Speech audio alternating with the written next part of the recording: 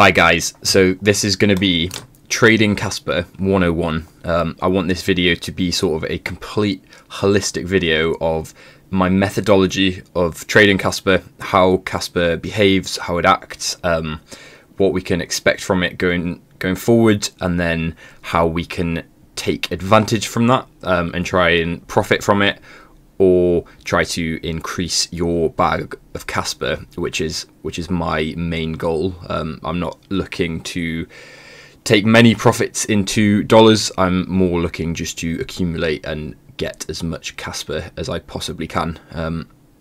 So yeah, this video aims to be sort of that holistic overview. We're going to go through Kaspa, all of the sort of technicals, how it behaves, how it acts. Then we're going to go through all of the indicators, and then we're going to look at 3 different strategies that you can use based on these indicators. So first of all, Kaspa. We're not going to look at the technicals at all. Sorry, we're not going to look at the fundamentals. This is only going to be around the technicals and how you can profit. So for those of you who don't know, most of you probably do, but Kaspa is one of 2 assets that follow something called a power law. So a power law is basically a linear relationship when there is a log graph. So if you see on the side, the price here goes up in factors of 10, and then the time scale also goes in factors of 10.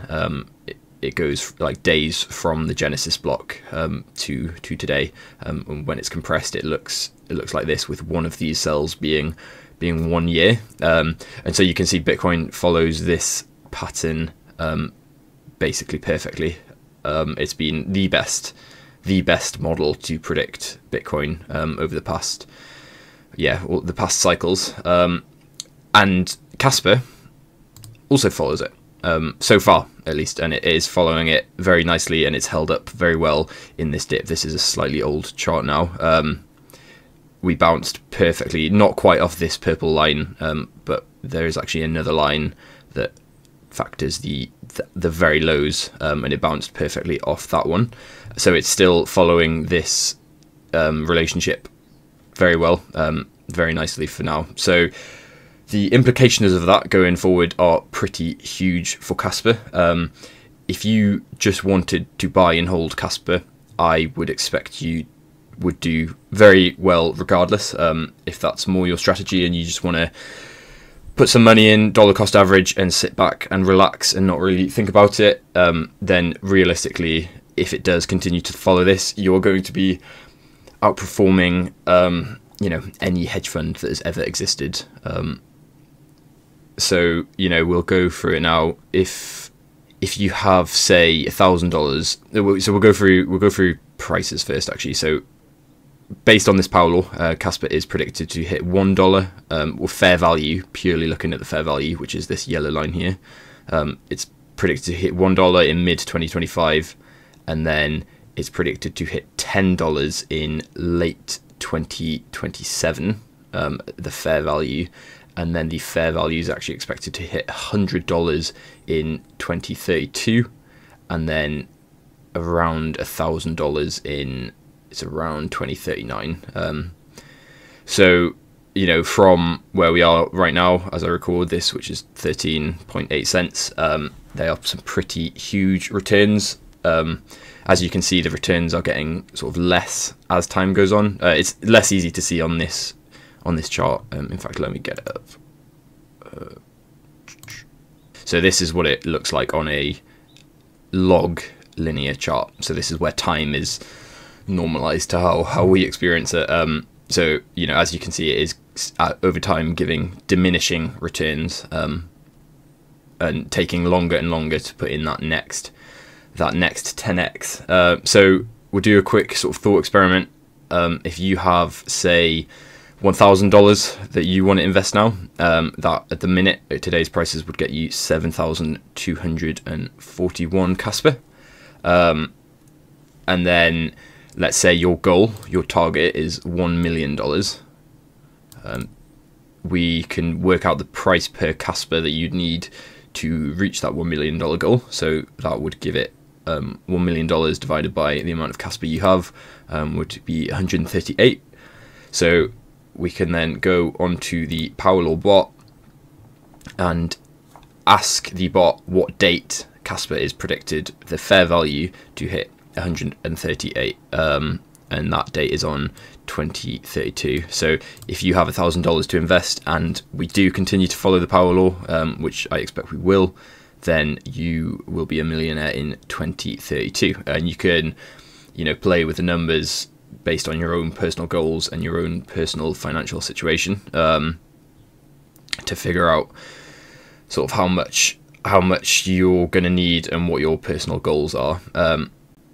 However, if you do want to accelerate this a little bit, then there is something else with this pattern. So as we know, Bitcoin trades in very predictable 4-year cycles. So it has this huge bull run where it reaches the upper line of the power law, the sort of maximum euphoria, and then crashes down, has these, you know, 95% dips. Well, it's getting less, but you know, the first ones were 95%. Everyone thinks it's dead, and then it consolidates and it goes back into an accumulation, and then it sort of takes off again. And these cycles are at least in part caused by the 4-year halving.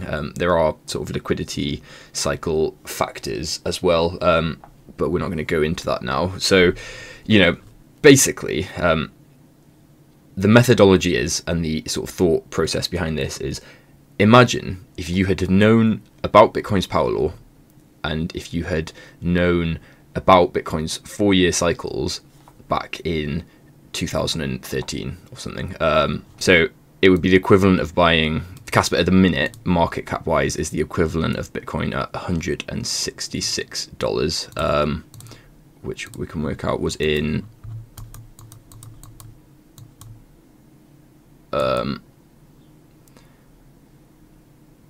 2013, basically 2013 going into 2014. So imagine if you had known about the power law, the levels that it was expected to hit, and then also the sort of timings of Bitcoin based on the power law in 2013.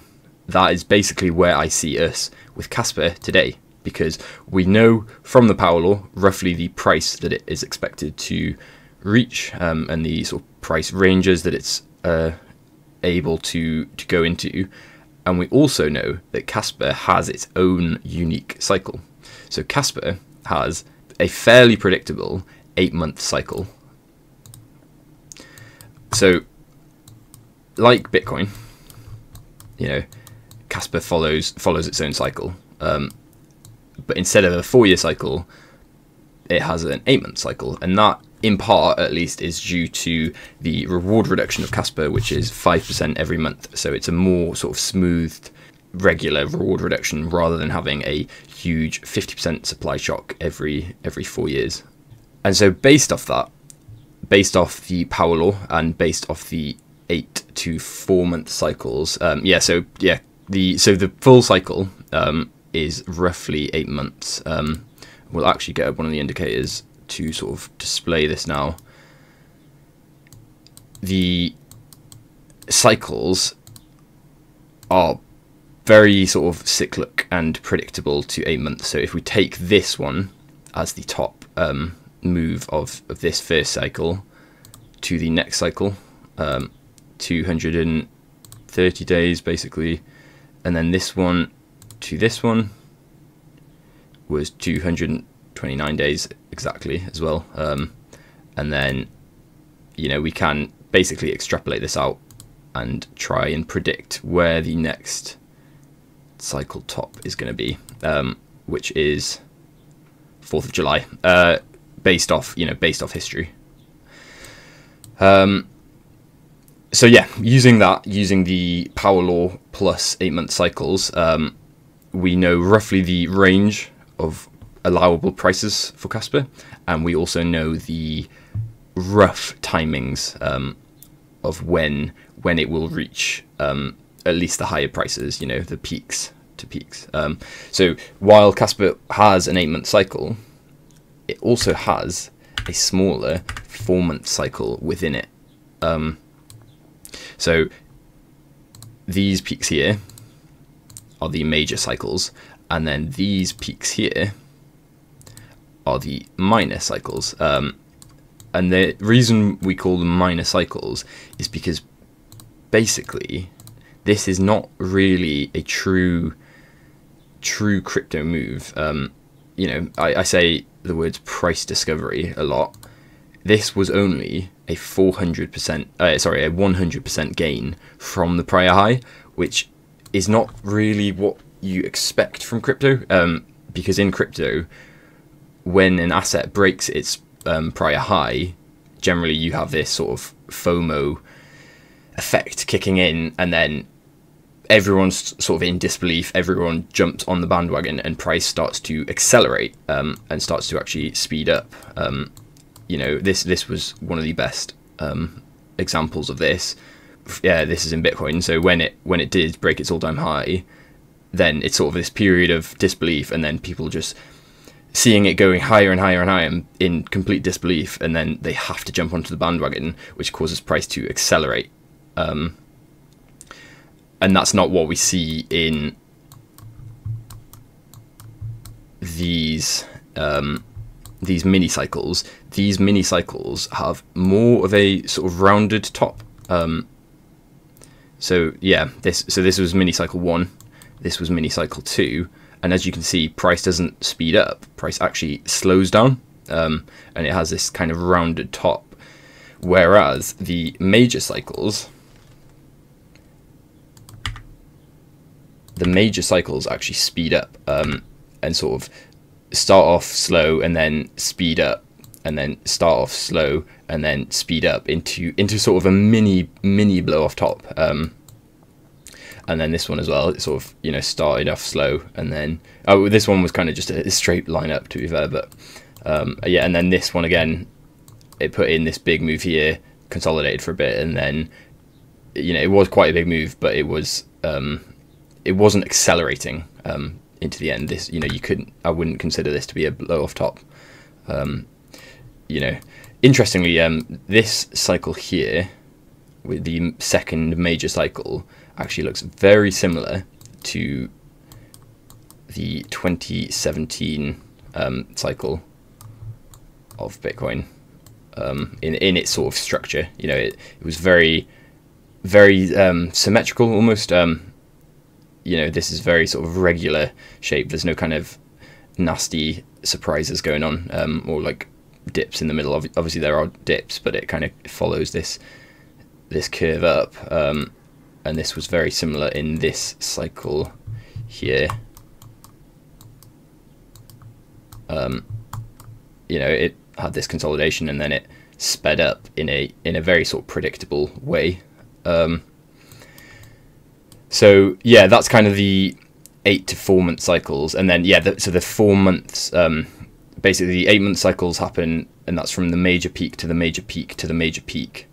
But then the 4 month cycles happen somewhere between the two major peaks, and generally it's about halfway. This cycle here and this cycle have been kind of accelerated or shifted to the left, and not halfway between, well, at least where we expect this next peak to be. So that is something that we're going to have to kind of look out for more data on, and try and see if there is a more predictable pattern within that. So you can actually see this peak here and this peak here have been shifted slightly to the left, whereas this one sort of follows the regular 4 month harmonic, because it was basically slap bang in the middle of the two major cycles. So that is something that I am looking out for, and we basically just need more data and more cycles to go on, and this is why I've called this oscillator version 1, because I you know, want the ability to update it, and update it with the most recent data. So yeah, that's how I see Kaspa. It's predictable in terms of both price or price range, and it is also relatively predictable in terms of timing and what we expected to do with that timing, which is interesting because no other asset except for Bitcoin is like this. So I don't really see Kaspa as an altcoin. I see it as sort of its own, not its own separate asset. Obviously, it is a cryptocurrency, but there is nothing else like it except for Bitcoin. No other cryptocurrency has this level of cyclical, predictability, except for when they follow Bitcoin and they follow it for its 4-year halving schedule, and 4-year sort of cycle dynamics. So you can kind of argue, are they really actually, experiencing their own adoption, or are they just riding Bitcoin's coattails, and because Bitcoin moves, that causes everything else to move? So with Kaspa's cycles, they are less predictable, in my opinion. So with Bitcoin cycles, every 4 years, there's that massive 50% supply shock, but with Kaspa's, because they are a function of many much smaller supply shocks, they are more open to be influenced by sort of other market dynamics. So if we were supposed to be going into, let's say, a minor cycle peak, and then World War III breaks out or something, just for an example, then that would probably be much more likely to interrupt the cycle, whereas I think it's much harder to interrupt Bitcoin cycles, purely because of the forces behind Bitcoin cycles are much larger, with a much larger supply shock. However, for now, and for the foreseeable future, I think we can expect Kaspa to be fairly predictable. So let's now get into some of the indicators. In fact, we'll go through all of them. So these two, bottom CAS and top CAS, they have to be used on the weekly time frame.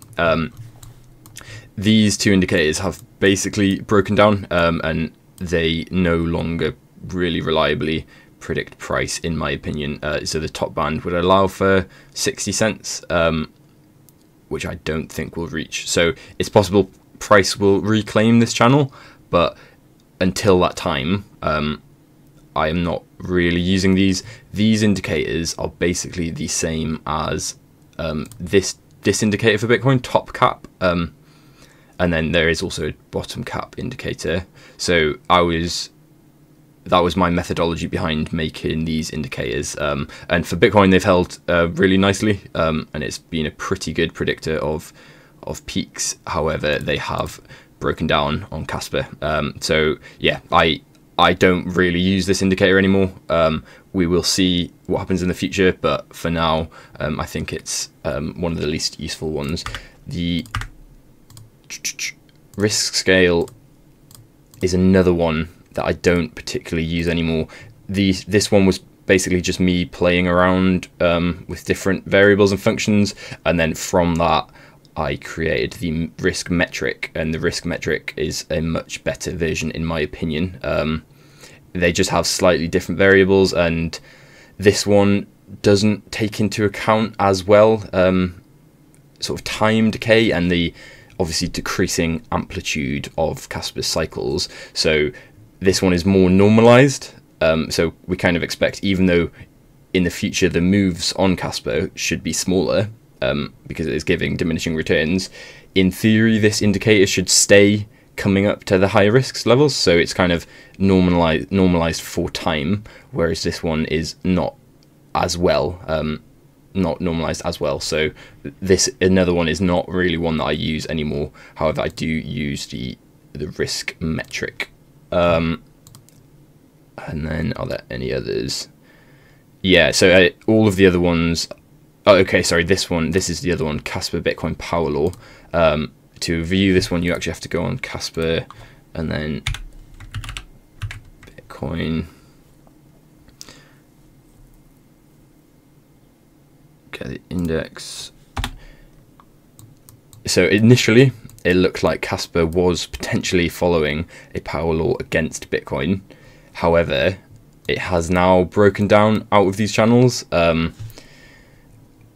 I think we will actually probably reclaim them, but in my opinion, this is basically an invalidation of the Kaspa Bitcoin power law. We've now stayed out of it for long enough that I think we can consider this to be an invalidation. Arguably you could take another one from here to here, but I think that's, you know, that's kind of playing a little bit. These are the main bands. So yeah, I basically consider this to be broken down and invalidated.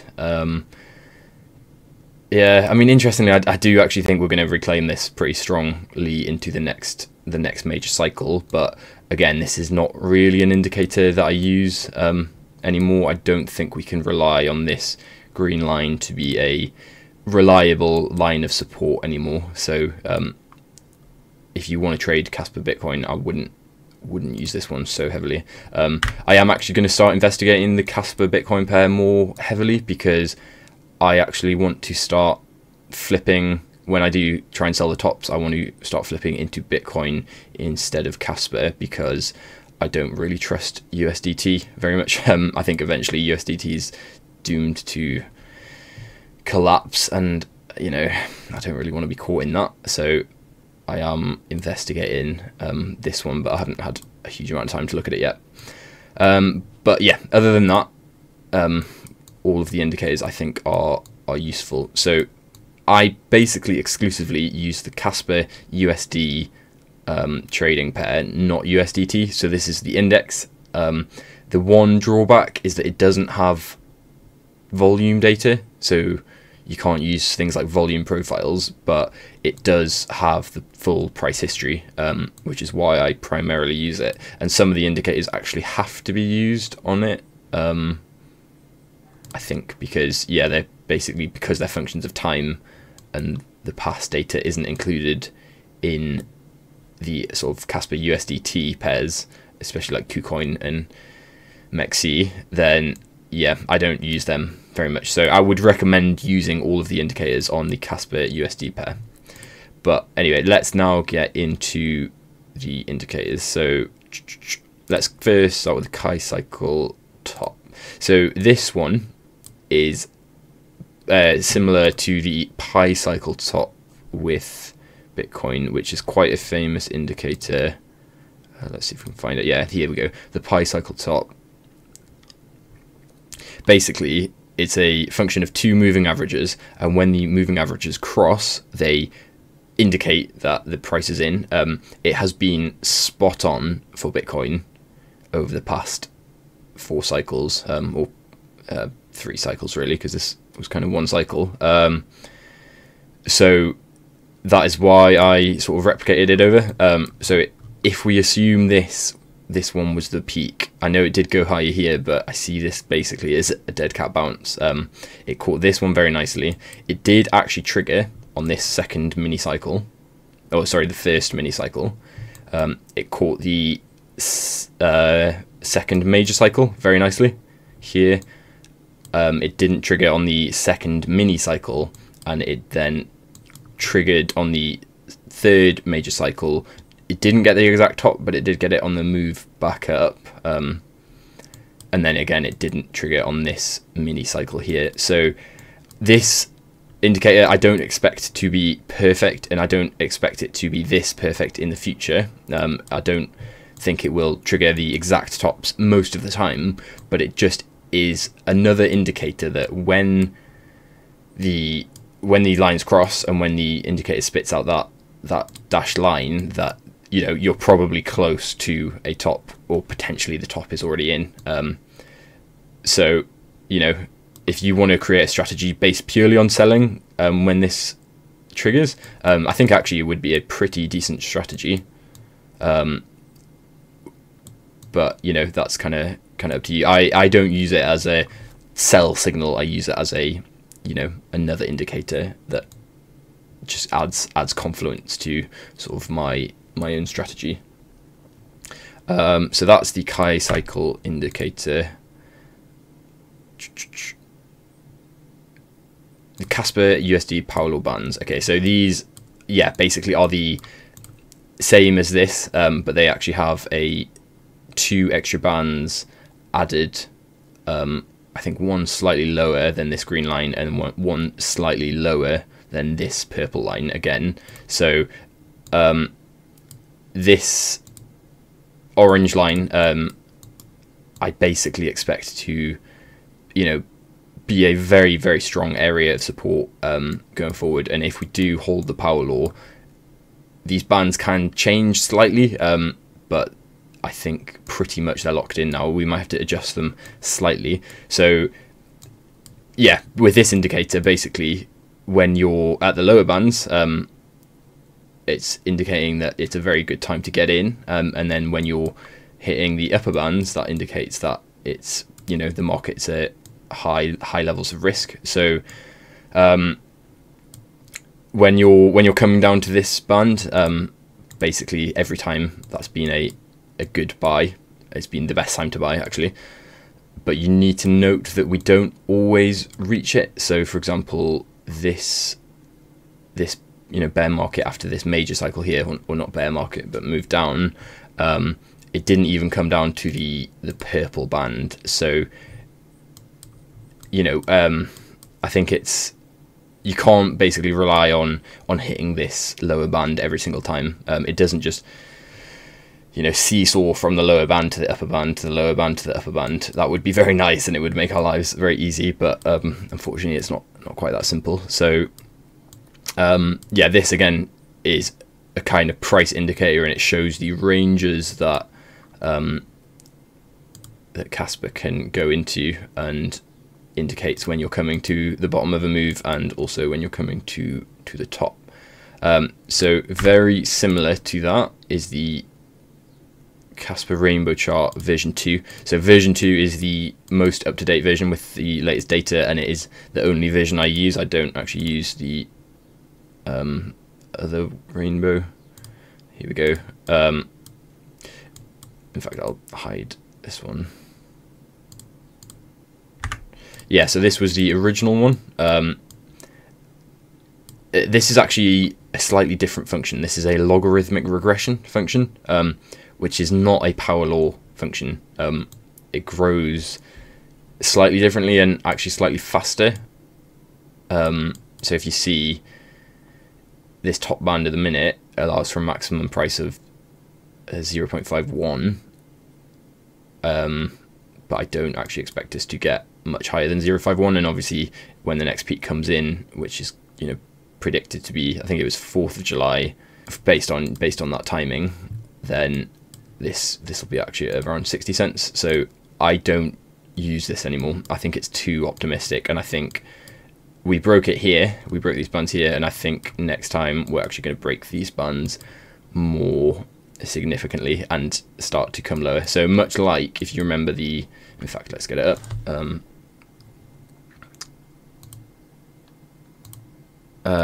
Yeah, so this was the original one, and then they actually added another band below it here, this purple band that was not originally a band. Bitcoin is dead. So they kind of adjusted the data and just added another band below it, but that's not really kind of accounting for the actual updated change in growth that you're looking at, whereas this one, the new Bitcoin Rainbow Chart, actually does account for the sort of change in growth that is expected, and updates it with the latest data. So that is what the Rainbow Chart version 2 has done. I haven't just shifted the bands, it's actually updated with the latest price data, and I expect this one to be pretty good going forward. Again, it might need tweaks, but it's going to be pretty good going forward, I think. So this, again, yeah, when you're coming to the lower band, that indicates that it's a very good time to buy, and when you're coming to the upper bands, that indicates that it's an area of high risk and you might want to get out. Again, you can't, you know, reliably predict that you're going to be hitting these lower bands, so you need to account for that when you figure out what strategy exactly you want to use. And then that brings us on to, yeah, the risk metric. So this is the one that I use. This one is very good. So on the major cycle peaks, you can see the risk level basically always breaks this 0.7 and kind of comes up. This first one came up to 0.9. This second one came up to 0.86 here. So we can expect the next one to probably be slightly less, but you know, we are expecting it to break this 0.7 level. So yeah, you could base a strategy on this as well. So sort of buying when it comes into the green and then selling whenever it hits the red, and sort of DCAing in the green, and then maybe lump selling when it comes into the red. That could be something that you go for as well. And then we have the oscillator and the full model. So these are less about price and more about sort of timing. So the full model we'll go over first, which is this white one here. It tries to predict both price and timing. So the timing basically is obviously the cycles, the major and the mini cycles, and it has been pretty spot on so far. To be fair, you know, this was designed with basically all the available data that we have now. So it's possible it can change slightly going into the future, but basically when this model starts ticking up, which it is doing now, you're expecting that you're going into the next peak, and so that's expecting we're going into the next major cycle peak, and then the lower sort of range of it basically is the lower power law band. So that range, if and when you ever come to this range, again indicates that that's an extremely good time to buy. And then, you know, price doesn't always hit the sort of exact peak that the model predicts. So here it would have predicted 17, almost 18 cents on this one, whereas we only reached almost 16, to be fair, 15.5. So, you know, again, this can't be relied on as law. Obviously, price doesn't just glue itself to this model. It would be nice if it did, but it's an indicator of both potential prices and also potential timings. So yeah, this one I think is a very, very useful model. This oscillator here on the bottom is purely about timings. So it is synced up. It's not quite perfect, but it's very, very closely synced up with the full model one. I think the peaks they predict are out by like a few days. So this oscillator basically tells you what time the expected peak based on this model is, or what date the expected peak is, and indicates that it's possibly a good time to sell at that point. So I think that is all of the indicators gone through. So now we're going to get into 3 different strategies you can use based off these indicators. So the first strategy is using purely the oscillator. When the oscillator hits the red line, you sell, and so the value of the oscillator you can see here in that blue, it never quite reaches 1 and -1, just purely based on like how a sine wave works. But you can tell when it is at the upper line, because as you see, it goes 0.99999. So when you have more than 2 9s after the 0, then it's at the top level.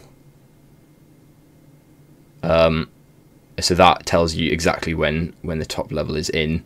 And if you base your selling and buying purely off this top and bottom oscillator, so you sell everything when it hits the 0.9999 level, and then you buy everything when it hits the minus 0.999 level, then this oscillator from the start would have actually returned you over 1,000% the amount of Kaspa that you have. So if you started with 100k Kaspa, you would now have 1 million Kaspa. It's not perfect, and it doesn't always work. So on this one, for example, the top was actually at a lower price than the bottom.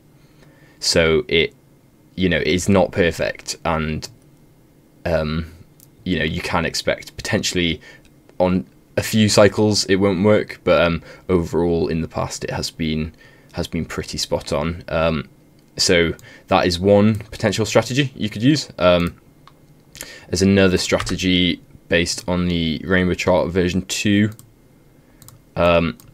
So one thing that you could use here is to sell chunks of your portfolio at particular lines. So this line here, the third one from the top, when it hits that, you sell 33%. When it hits this next line, you sell another 33%, and then when it hits the red line, then you sell another 33%. So this strategy is kind of more geared towards not trying to lump sell the top and just dollar cost average out, knowing that potentially we might not come in any particular cycle to the very top band, but at least then you'll have dollar cost averaged, you know, 66% of your portfolio out.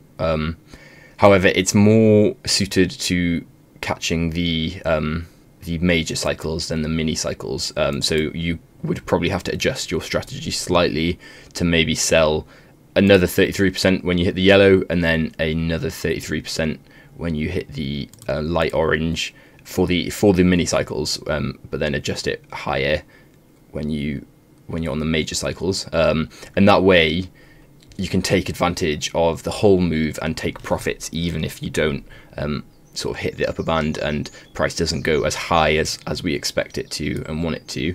And then the same again for the dips, you can dollar cost average in. So I would recommend starting at this light green, so 33% at the light green, another 33% at the light blue. Sorry, so 33%, 33%, 33%. And again, that way you can take advantage of the dips, but then knowing that you might not reach these lower bands. So for example, on this one here, on that one, you would have only put in 66% of your portfolio, because at 33% at the light green and then 33% at the dark green, but then you would have had some of your portfolio left over for the light green. So, you know, no strategy is perfect. If you're purely using, you know, a sort of planned out strategy, when this happens, then I sell this amount. When this happens, I buy this amount. There is going to be no strategy out there that is 100% perfect. So I would recommend using sort of a combination of these different indicators to try and tell you, and that's what I will be doing. I personally use more of sort of sentiment, plus the indicators. The indicators are fantastic, but then also looking at when people start calling for sort of 100% extra on Twitter and that sort of thing, that is generally a pretty good indicator. So if you guys do want more support on that, and also to know my personal buy and sell levels, I do offer that through my Patreon if you are interested in the higher tier. But if you are comfortable and happy making your own strategy, then it depends how much level of support you feel like you need. So another potential strategy would be using the risk metric. So as we see on these major cycles, the price comes above the 0.7 level and hits these higher valuations of sort of 0.9, 0.8, whereas on the mini cycles, the risk doesn't get as extended. So came to, on this one, 0.56. On this one, it came to 0.59. On the first one, it did come pretty extended, but that's purely based on the sort of function of the indicator. So I don't expect that to happen going forward, because it's based on moving averages. There isn't history past this point for the moving averages, because a moving average is based on a certain amount of time.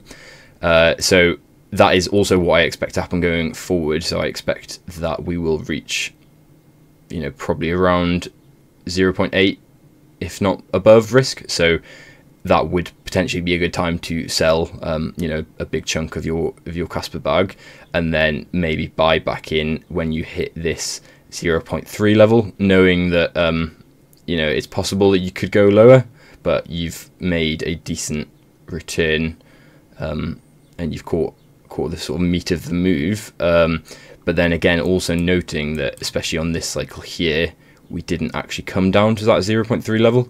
So you know, using that strategy again wouldn't be perfect. This mini cycle here was kind of a bit of an anomaly. The other two have been sort of much more predictable, whereas this one was a bit of an anomaly. But so yeah, they are three strategies that you could look at using. So with this risk metric, selling everything at 0.8 on the major cycle, and then selling everything at maybe 0.55 on the mini cycle, and then buying back everything at 0.3.